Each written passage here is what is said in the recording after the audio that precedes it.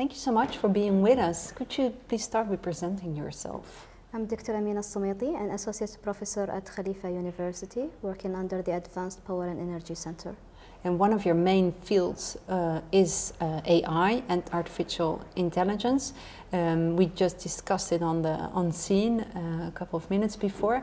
What is your main message? We talk a lot about the threats, but there are a lot of opportunities also to seize with AI. Artificial intelligence will revolutionize the transport sector, leveraging data and algorithms to make the transportation efficient, safe, and sustainable. Autonomous vehicles is the biggest technology that everybody would like to see, perhaps, at least from my personal point of opinion, because it's going to make us reach wherever we need without needing a driver. And at the same time, we're anticipating that with the advancement in artificial intelligence, these autonomous cars can be also safe. So we can minimize the accidents on the roads. Are they already on the roads here? Where there are some test cases of autonomous driving. For example, at Khalifa University, we have autonomous cars, which takes the students around the campus.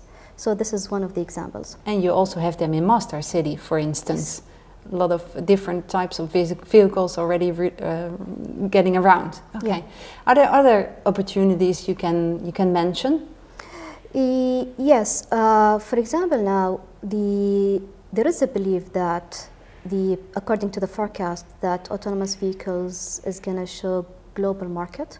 There is a forecast of 1.8 trillion US dollars for that specific market by 2030. And also there was a recent announcement by the that Abu Dhabi Investment Office is gonna have started something called SAVI, which stands for Smart Autonomous Vehicles Industry.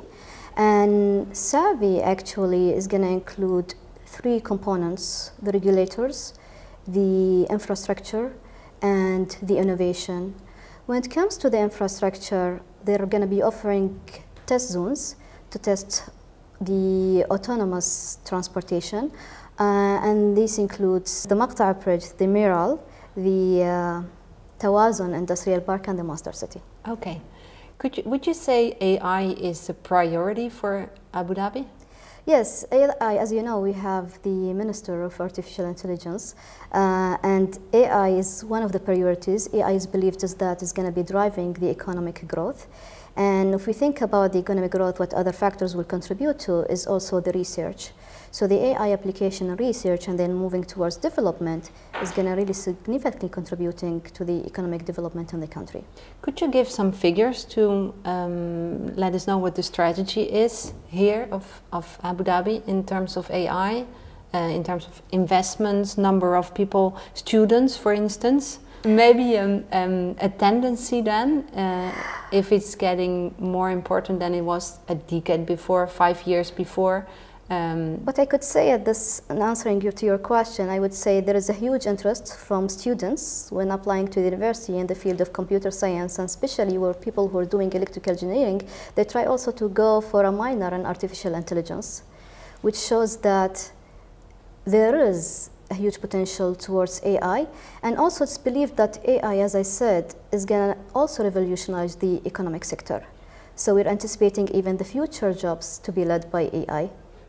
It's more concrete than it was before, maybe. IT was in a laboratory or in a room, and now it's on the field. Can we say that? Yes. Now AI is actually in the field.